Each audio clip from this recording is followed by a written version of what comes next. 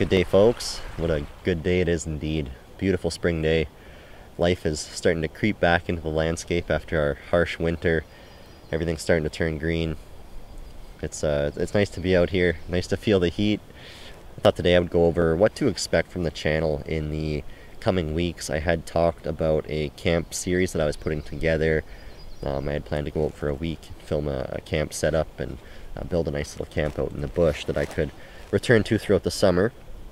And that never came to be.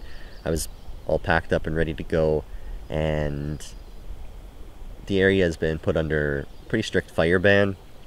It's been very hot and dry so far here, lots of wind, and the risk for wildfires right now is very high. We actually have a lot of burning going on here in Alberta. Throughout the province right now, I believe there's over 80 different wildfires burning, 25 of which are still considered to be out of control. I think there's still 20 different mandatory evacuations in place and about 25,000 people that are displaced from their communities, from their homes.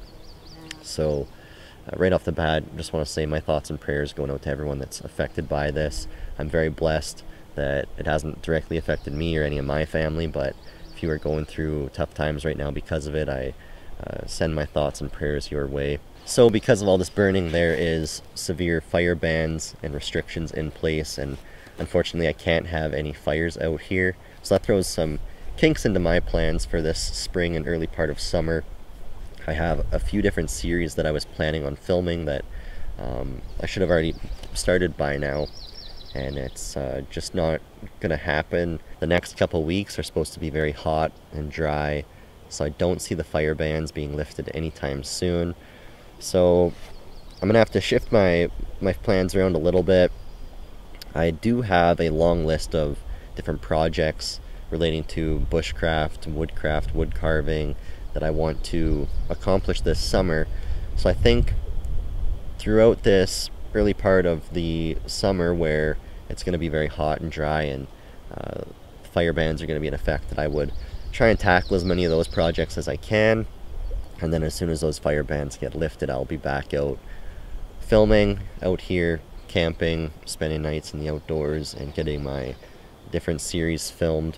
If these fire bans do last for more than 2 or 3 weeks from now, I'm probably gonna just have to work around the fact that I can't have a fire.